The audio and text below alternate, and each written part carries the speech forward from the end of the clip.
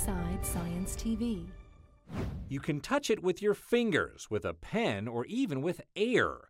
This system could change the way you work and play. Zero Touch is a visual whole sensing technology. Computer scientists and engineers from Texas A&M University created Zero Touch, a virtual air touchpad computer interface. It could sense fingers and hands. It can sense objects too. Zero Touch uses crisscrossing beams of invisible infrared light. When a finger crosses the light, the system picks it up as a touch. It can transform any computer monitor or flat space into a touch screen. Can sense 30 fingers at one time, so I could have a bunch of people on here working at the same time. It can be mounted on a desktop, over a computer screen, or just hang in the air.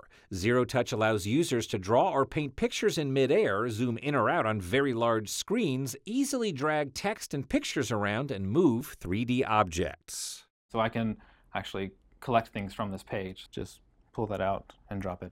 The applications could help professionals like architects, artists, fashion designers, and even surgeons map out their work.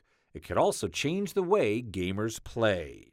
You'll be able to take your standard definition monitor that you have at home and turn it into a multi-touch monitor for relatively cheap. It's a technology that could make your work more efficient and your play more fun. I'm Josh Lebowitz, reporting. Inside Science TV.